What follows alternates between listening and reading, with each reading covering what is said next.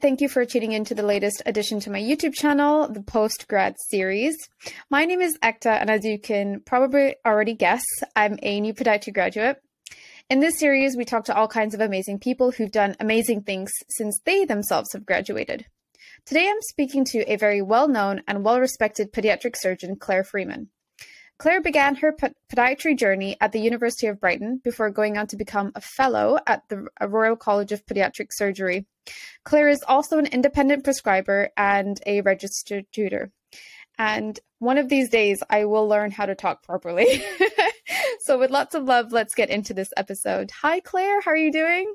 I am really good, thank you. It's an absolute pleasure to be here this evening, and I'm grateful that you've asked me to come and speak. Oh gosh, thank you so much for coming onto my YouTube channel. It's just, honestly, it's amazing to speak to someone of your caliber. I think I have so much respect for you. So yes, thank you so much for saying yes. Well, it's very, very sweet of you to say, but just remember that we're all just people. We're all just people doing the job, trying to do the best that we can do, being the best people that we are. And actually, it's a privilege to be able to share some of my insights and my stories and whatever. So yeah, it's great to be here. Awesome. And that's actually a brilliant segue. So may I ask, please, why did you choose pediatric surgery? Well, I guess it goes back even further than, why surgery. It goes back to why podiatry. And for me, it was a late career choice. It was my second career. I'd already worked in banking for a number of years before I married and had a child.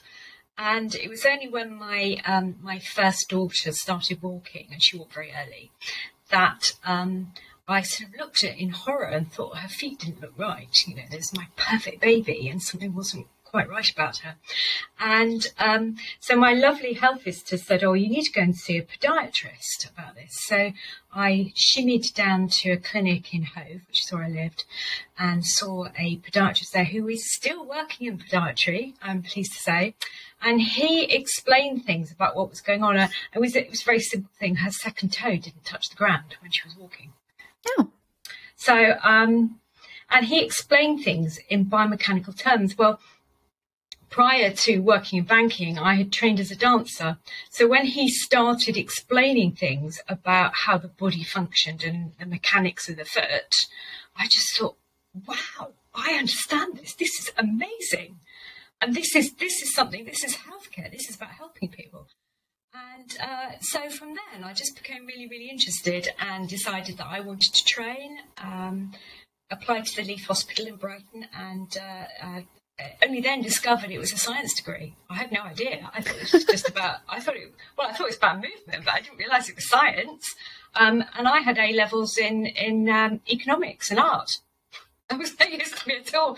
So I had to go back to night school and do a human biology A-level before I could even start my degree. So I did that, did my degree, loved it. And just on that note, I found out, I read a post today actually that one of our local podiatrists had put on, who trained at the Leaf Hospital, that Brighton University are moving out of Eastbourne completely. So the Leaf Hospital where I trained, which I feel is my sort of spiritual home, is no longer going to be the place where podiatrists train in the south, which is just heartbreaking. But hey. Oh my goodness. Yeah, I know. I'm really sad actually. That is really sad. Yeah, because not only did I train there, but I went back and I did my master's degree there. And I also worked as a clinical tutor 1 day a week, and I lectured to the second years on the undergraduate programme, and I've lectured to the master's students there as well. And it's just like, that's where it's my yo-yo. I go back there to do stuff. And it's not going to be there any longer. So, oh my goodness. So I'm really sad about that. So having done my undergraduate degree, I started working. And I was always interested in the mechanics. It was for me because that's what got me into podiatry in the first place, is biomechanics. And when I started my first job, I started hearing these sort of noisy rumours about these surgeons who did stuff. And to be honest, as an undergraduate, I hadn't really taken on board pediatric surgery at all. I think that we'd had one visit from a surgeon for about half an hour or something, and it hadn't really kind of registered with me. So it's only when I started working that I started to hear more about surgeons. And one of the podiatrists who was working in the unit where I worked in Kent, he was training, and he said, "Oh, you should come up and spend some time in the theatre and see what it's all about." So I kind of invited my way in to go and observe a theatre session, and that was it. I was hooked. I absolutely loved it. I thought it was so exciting. And it was just, it ticked so many boxes for me, because it was about extending the learning that you'd already done. And bearing in mind, I'd been on a sort of long learning curve already, having done the A level, and then I'd done the bachelor's. And I just thought, this is an opportunity to do something which is really exciting, can really make a difference to the structural position, the structure of the foot, as well as the function of it. Much more, it's a sort of, an elevated level from biomechanics from my point of view. But it's also the opportunity to study more and work with a group of people who were the sort of at the top end of their profession. And although I didn't, I never had that sort of ambitious to feel like I was at the top end. I kind of had the ambition to work within the group of people who were changing things and moving forward and making differences.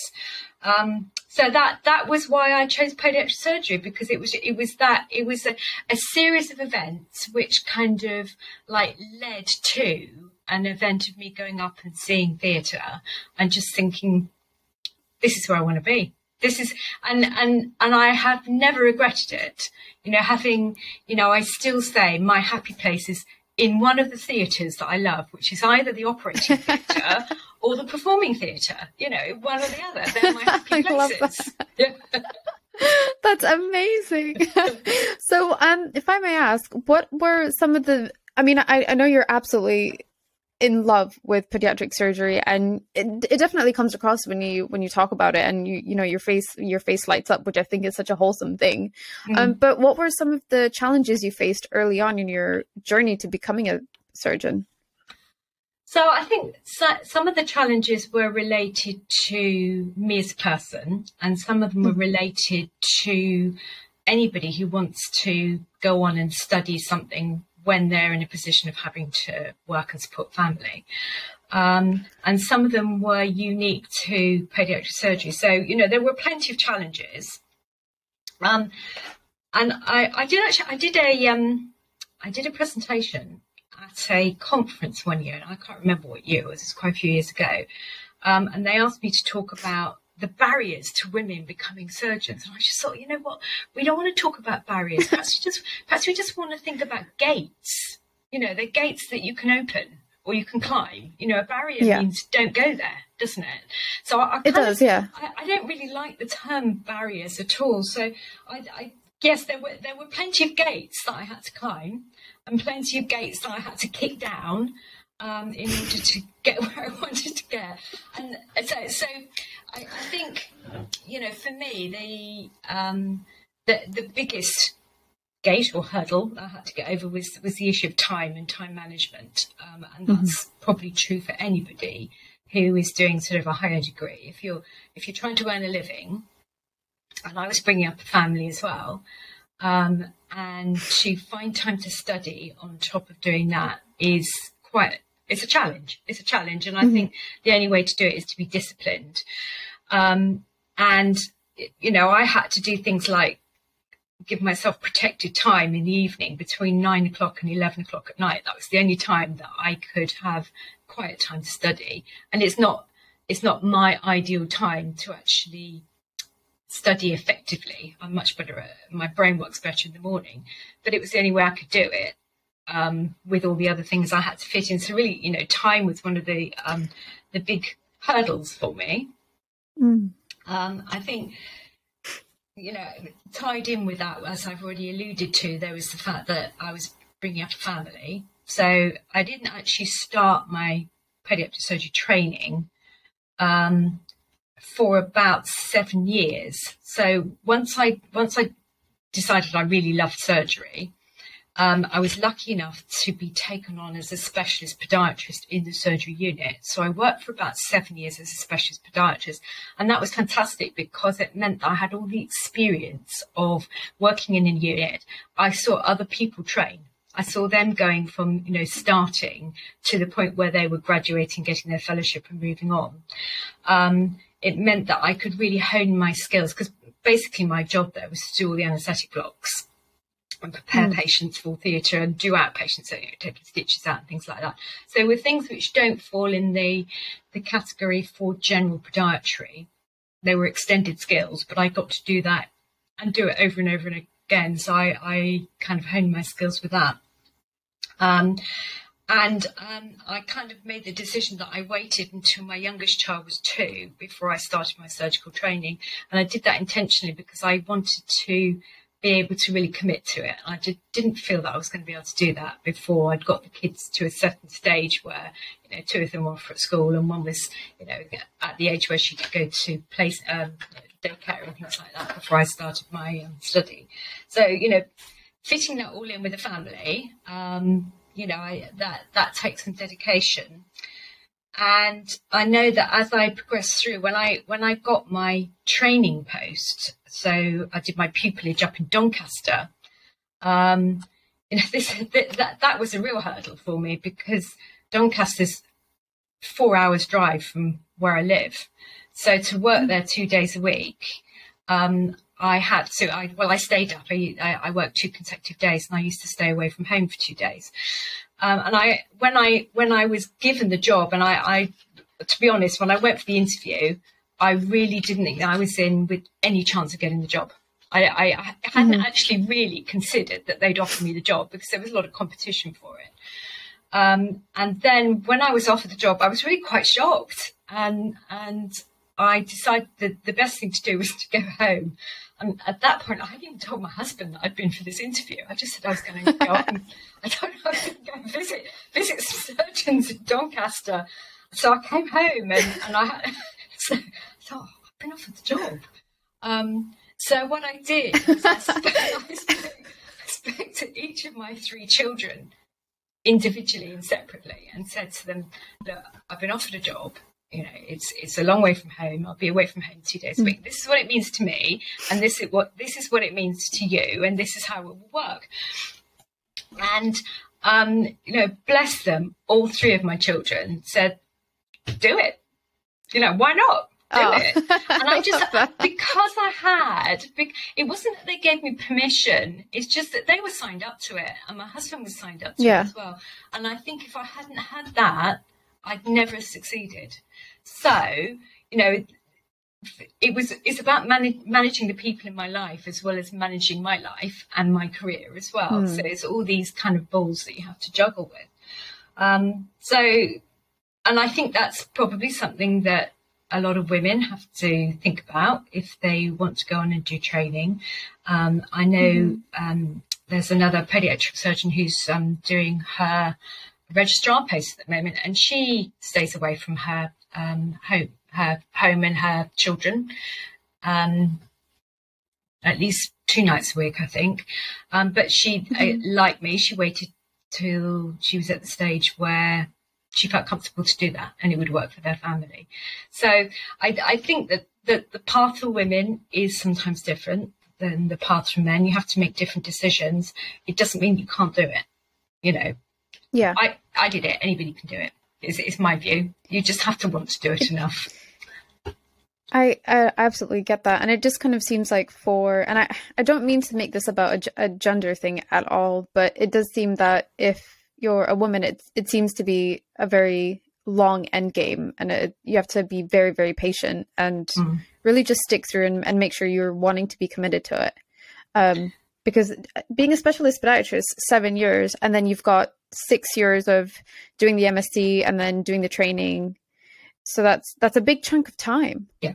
That's absolutely true. And I think it, maybe it depends on your personality type, how important it is to you to make the goals. But for me, and I'm not saying this is right for everybody, for me, the journey was important. Arriving at the destination was fantastic, but if I didn't enjoy the journey, there's no point being on the train. So I know that my training program was probably much slower than other people's training programs because I managed it alongside everything else I had to do as well. Not least the fact that some of the training changed along my pathway. So I started doing, historically, we used to do a different gateway into it. So we used to do some exams. We used to call them Part A and Part B, and you had to pass Part A before you could apply for your pupillage. And Part A was a written exam with 5 essay questions that you had to answer. And you couldn't apply for your pupillage until you did that. So I started on that program, and then they introduced the master's program so that people could do their master's modules and then apply for their pupillage. So I decided that if I then continued with the program that I was on, I would be becoming a fellow at the same time as other people who had a master's degree, and I didn't. So I decided to do a master's degree as well, because it made sense to me to. Yeah. So I just did it. I see where you're coming from. That does. I did a few more modules, and I did a research project, and I got a master's out of it as well, which meant that there's the sort of the academic kudos that goes with that, as well as getting my fellowship. So there were certain things which changed while I was doing my training, and I felt that I had to take on extra work as well in order to get those qualifications. And so that was another little gate that I had to kick down. Now, this question's a bit personal, but I really need to ask, and you don't have to answer at all, by the way. But did you ever, what mental challenges did you have to, or what mental hurdles did you have to overcome? Because when I think a lot of people that I speak to often say like, oh, I'm such and such age and there's no point starting another career now. Or a really good one is a friend of mine who's he's just like 31 or something like that. And he's been doing his job for about a decade, and he loves it. A great job, but he was thinking of changing careers. And I was like, why don't you try going back to university and retraining as something else? And he's just like, no, I'm 31 now, and I'm a bit old for that, and I've got mortgage to pay and just all these responsibilities. So I was wondering, did you ever go through any kind of challenges like that? Well, financial challenges, absolutely. And that can always be difficult when you decide to make a career change, particularly if you're going back to university and you're not able to have the same salary that you may have been earning before, even if you're working part-time. So financial challenges, absolutely, for sure. I have never added up how much it cost me to train as a pediatric surgeon, because I think it would probably scare me silly. I mean, there were so many expensive things to do. I mean, I was thinking earlier about all the things I had to do. So, when I was doing the original training program where we had to sit Part A, it was something like £500 each time you sat that exam. I failed it twice. Third time I passed it. So that's £1,500 just to get that exam. That's a lot of money. Okay. Oh my goodness. And then I had to do all the master's modules as well, and they're about sort of £400 or £500 each. Some of the books that I no bought, pressure. some of the books that I bought. I mean, I've got old-fashioned text printed copies of books. I know a lot of people like ebooks, but I really like to have a book. And some of these copies were, £400 for the book. Really, really expensive books. So I've never sat down and added up how much it cost me to train, including, traveling up to Doncaster once a week for 4 years and, things like that. I haven't added it up, but it did. It cost a lot. And I guess I was, I was fortunate in that I had a part-time job and I was doing some private practice, and our family circumstances were that between us, we managed. But I can see that being something which would stop people from making a decision to go on and do further training.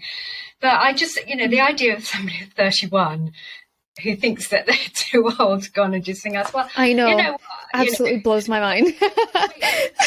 We've grown up for such a long time, aren't we? And I think that people have become much more fluid now about all sorts of things. I mean, in my childhood, we were expected to choose a career which we stay with forever.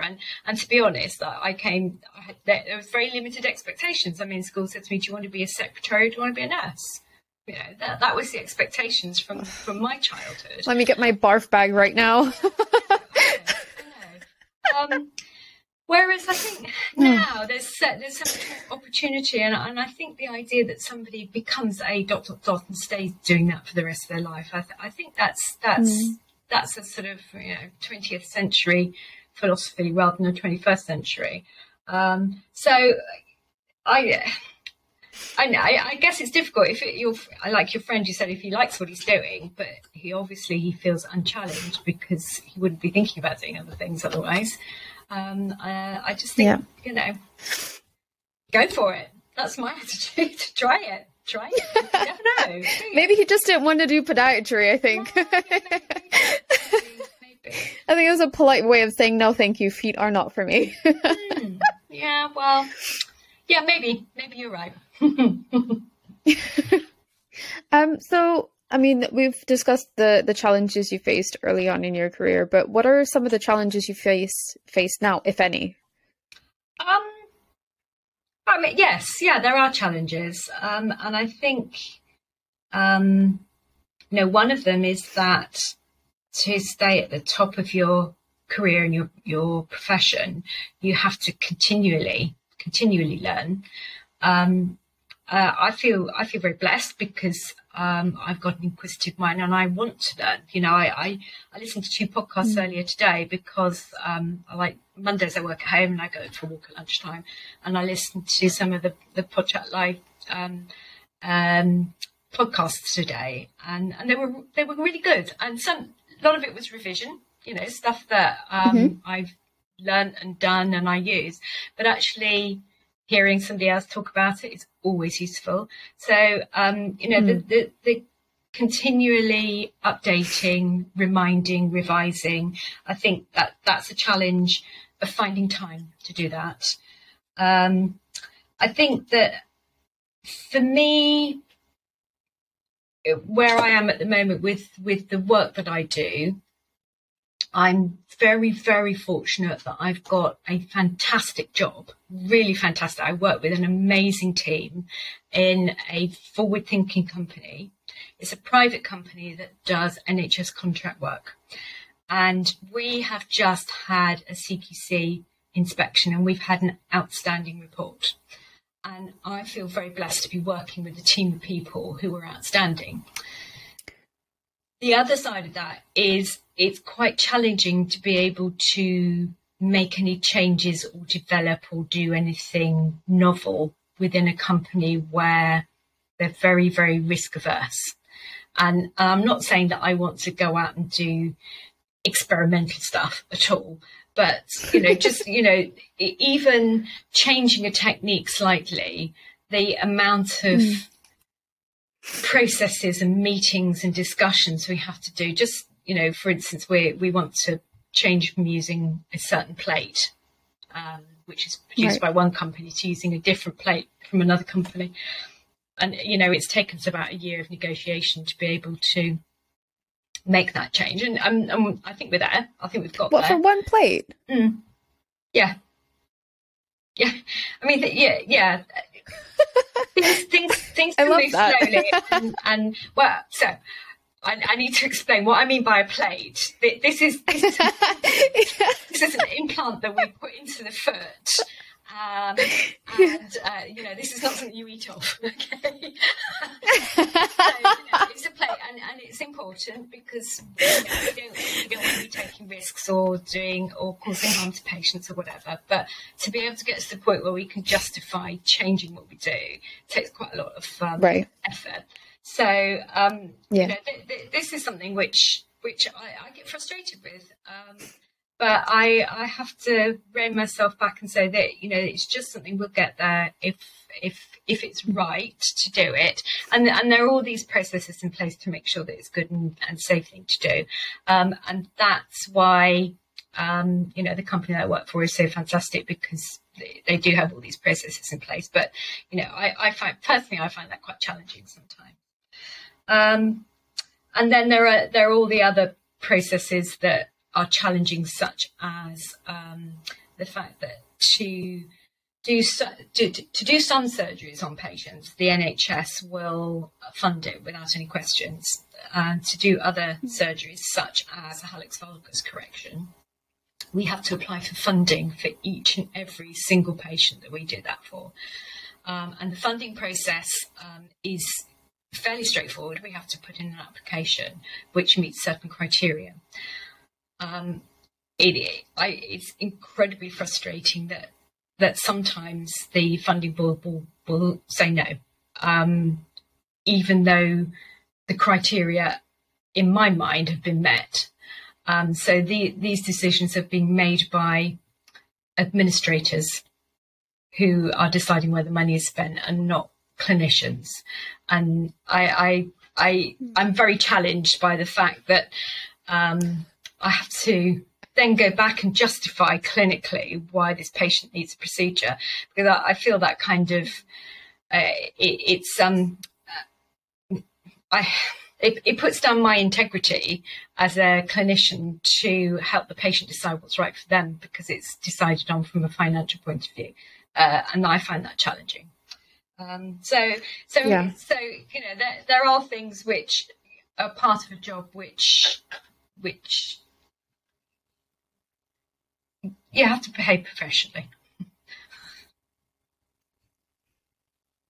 So I'm just thinking if there are any other challenges.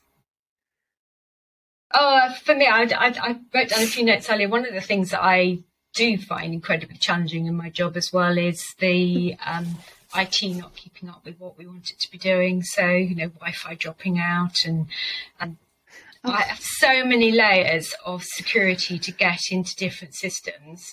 One of the hospitals where I request x-rays and view x-rays, there are 3 layers of security for me to get into it. And sometimes it just doesn't work. And it can take me half an hour on the line to the IT support to get that sorted out. Oh, my gosh. Yeah, sort of the operational things can be quite frustrating.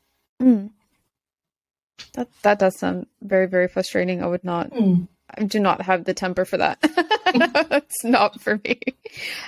If there's one thing you could pick about changing pediatric surgery, what would you change? Oh, gosh. I couldn't pick one, because there are lots of things that I would like to change. Yeah, I couldn't pick one.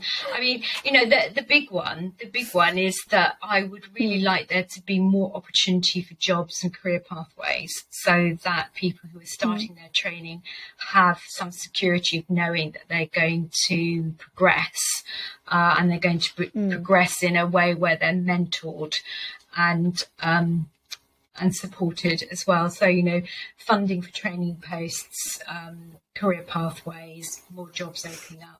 And it's just such a shame, because, you know, there is so much work out there that we could be doing, but we haven't broken through enough to be able to be mainstream as yet. You know, there are some areas in the UK where pediatric surgery is doing exceptionally well. But it's not consistent through the country, which is a shame. So there are lots of things I'd like to see change about the training system. Yeah, I mean that would be a great start. Absolutely. Do you have any advice for anybody that's looking to get into a pediatric surgery? I think the main bit of advice is to go and find a pediatric surgeon and go and spend some time with them. I think that is absolutely invaluable. I know that what it did for me was it cemented my belief that this is what I wanted to do and where I should be. And that kept me going through the tricky times. And there are tricky times, there are challenging times, and you have to have resilience. And I don't think you can have that unless you're really committed and you're really sure that it's right for you. So there are lots of pediatric surgeons who welcome students to come and spend some time. I've got this Wednesday, I've got a band 6 specialist podiatrist from our local NHS trust coming in to observe in the afternoon. And I think that it breaks down any kind of barriers between, you know, podiatrists who think, oh, you're a consultant, you know, oh, I don't know what I'm going to say, or is it right for me to be questioning you about things or asking questions, or, you know, whatever. It breaks down those barriers if you can go and visit somebody. But it also introduces you to maybe not the whole breadth and depth of pediatric surgery, but I think it gives you the chance to see what the opportunities are, and also to really see if this is something that you want to take on, because I think it's a huge mistake to go off and do a master's and then say, oh, no, I'll find a surgeon to see if I can do some surgery. I think it's a huge mistake, because people will arrive then not having any kind of idea about what it's like to be in the theatre. And it's not all about theatre. You know, theatre's probably a third of my time. The rest of it is outpatients. But having those skills to, you know, be able to read X-rays, talk to a patient, manage a family, you know, the patient's family. I don't mean my family, but, you know, patient might come in with, you know, it might be they've brought their mother with them, or sometimes we have parents who have got young children with them and things like that. So it's all of those skills, which I guess you have to a certain extent with podiatry. But I think with pediatric surgery, there's a little bit more of an element of risk, and you have to really do a really good job of communicating and putting that across. And I think that you do need to sort of upskill your general podiatry training to be able to do that part of the job really well. And then there's all the sort of, you know, research and audit and stuff, things which are part and parcel of our job as well. So, you know, theatre is probably about a third of my time, but if theatre doesn't make you buzz, then it's not the right career for you. Absolutely. I thought that's very well put. Thank you so much. Oh, you're welcome. It's absolutely amazing, and it's lovely to get that perspective as well, because you've been there, you've done that. So you're the best person to talk to about advice for anybody that's looking to become a pediatric surgeon. So again, thank you so much for your time and your advice and your wisdom today. It's massively appreciated. Oh, bless you. Well, you know, as I say, I for me, it has been a wonderful career, absolutely wonderful. And I would recommend it to anybody. But I think you have to have a passion. You have to do well in any job. You have to have a passion for it.